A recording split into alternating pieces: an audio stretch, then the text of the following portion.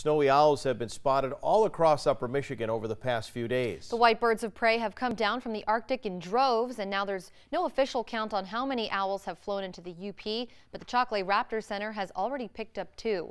Both were emaciated when they were brought into the center.